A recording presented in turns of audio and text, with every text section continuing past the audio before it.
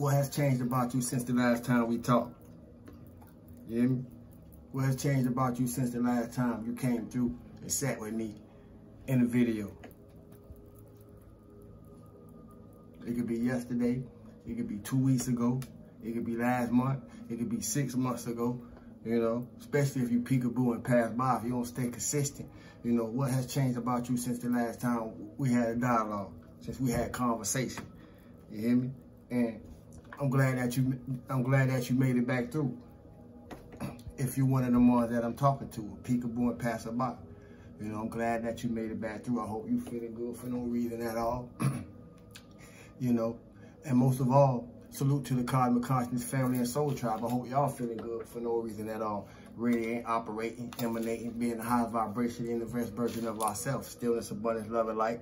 Stillness, abundance, love, and light. Stillness, abundance, love, and light. Health and wholeness. You hear me? What has changed about us since the last time we had a talk? What has changed that you felt? What changes have been made that you felt you need to make?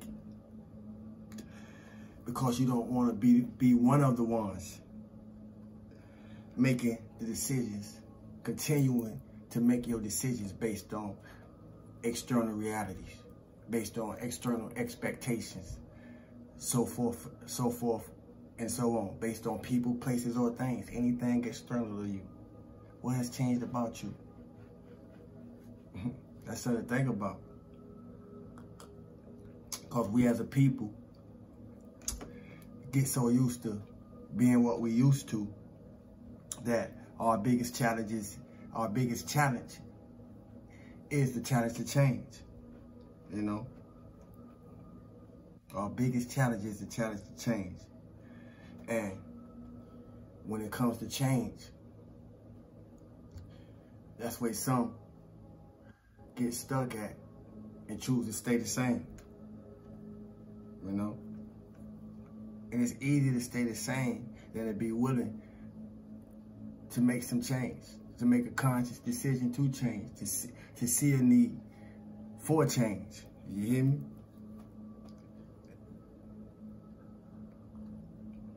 Why is change so important to Saul? Why is change so important to me? Because the next generation watching. It's our time now. If you're an adult, it's your time now. But the next generation is watching. How we living being an example to them? How we expressing ourselves being an example for them? How we behaving being an example for them? How we moving being an example to them, the next generation?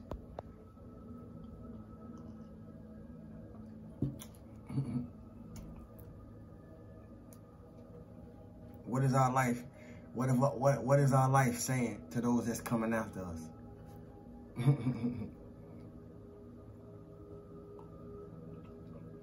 But if I be honest, I'm not pleased with what I see from the examples. I'm not pleased with the examples that I have been. So I did something different with my life before my life expired.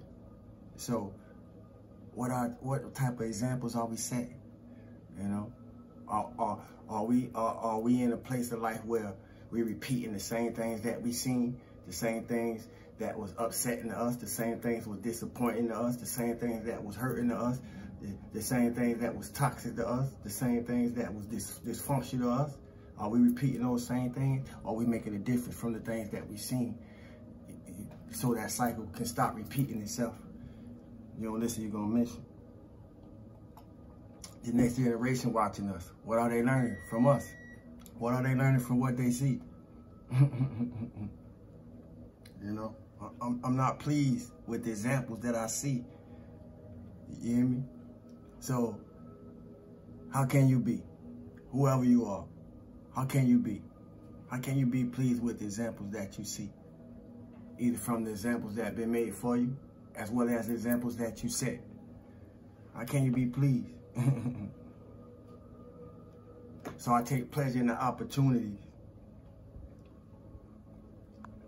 of these videos to share insights and perspectives, to speak to uncomfortable truths, uncomfortable things that we live through, uncomfortable things that we experience. Somebody experiencing some uncomfortability right now, somewhere, and probably need to hear something that I say in the duration of this message, you know. So I take honor and having life force moving through me, you know, in the days that I have had for life force to move through me, you know, to do something different than I have done previously, you know. But these uncomfortable truths provoke us to look at our ways, look at ourselves in ways that, you know, we wouldn't without these uncomfortable conversations. You know, look at our ways in ways that we're not used to. You know, and I get it. I get it. Because we all got to start from somewhere. And no matter where we start at, you got to start with you. I had to do the same thing. That, see, ain't no exclusions. And it ain't no excuses. It's only two kind of people on the planet. Those who doing the work and those who are not, you know. It really ain't got nothing to do with good or bad. Those are just polarities of or rate of vibration. Good or bad is just polarities or the duality to a rate of vibration, you know, that will determine frequency. But we got to start with where we at, you know. And as I said, I had to start with me too. There are no exclusions and there are no excuses. If you're in human form, you part of the purpose, even if you don't know what the purpose is. You hear me? But whatever it is that your experiences, whatever it is that our experiences has determined for us to dictate the laws that we will live by. That's your truth. You know, that's your truth. So our intention is important. Our intention is important. I said it for a reason. If I said it, our intention is important, but I meant to say our attention is important. And both of them are. They synonymous to one another. They connected. Our attention is important. And our attention is required in so many places concerning our lives. But it's all the places that require our attention concerning our life worth giving our attention to. See, and that's the point that we got to come to. And all the aspects of our life. And I say that because if it don't work for you, and listen closely, if it do not work for you, it ain't working for you.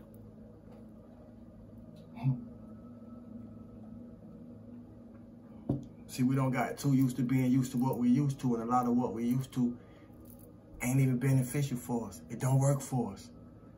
And if it don't work for you, it ain't working for you. And anything not working for you, y'all know what it is. It's working against you.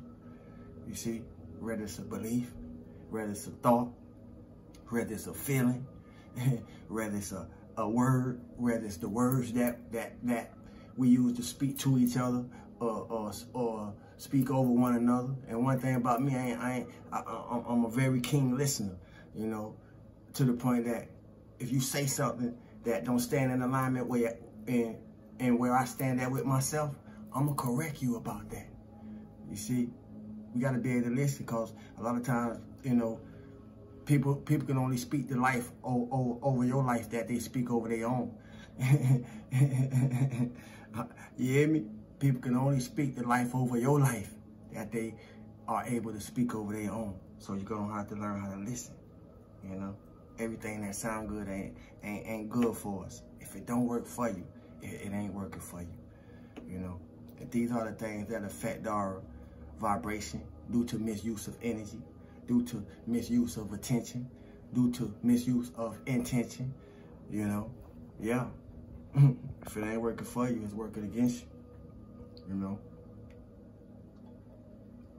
I had to learn these things too, these uncomfortable truths, you know?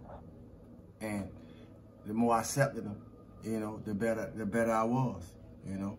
I'm all about change because the next generation watching, you know? I'm the person I am because of what I have had to overcome, not necessarily what I've been through. See, because we want to be careful when we sharing our story, how we share our story, so we sound more like the victor than the victim, you know. So I was very meticulous in the way I just said what I said. I'm the person that I am because of what I have had to overcome. What we've been through. Fuck what I've been through. It's what I overcame that made me this person. You hear me? Somebody gonna catch that. It's what you overcame that make you you. As an individual, as part of the collective, and as a life stream. You hear me? Experiences. Our experiences gonna give us the ability to be seasoned veterans. You hear me?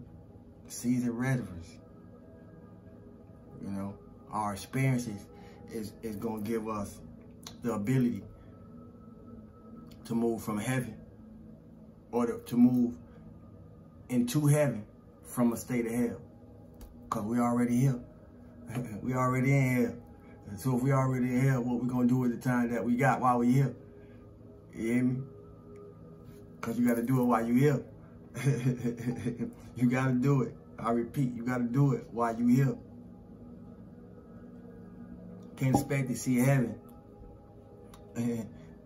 after this if you ain't made heaven while you here.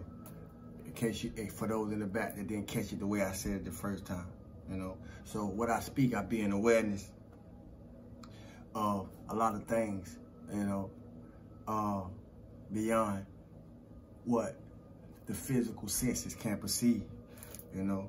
And I make a point to remain aware and be attentive of how I move, things I say, you know. It's vibrational effect on others, it's energetic effect on others, you know. People energetic effect on me or none at all, you know, because I keep myself in a place that I need to be, to the point that little, if anything, you know, can affect me in a way that I don't intend to be affected or infected. You know, this, you're gonna miss it, you know. Yeah. We lead by the examples of our lives, whether we choose to be an example or not, you know. Yeah. And I lead by the examples of my life. I lead by the examples that I learned from your life. I lead by the examples that I learned not only from my life and your life, but them, they, and the others. You hear me? You know? Yeah. I say that to say we all some kind of example to somebody by default. You know? But in awareness, you can customize your settings. In awareness, you can customize your settings, you know? You know, to further explain what I mean by that is to use this analogy, you know,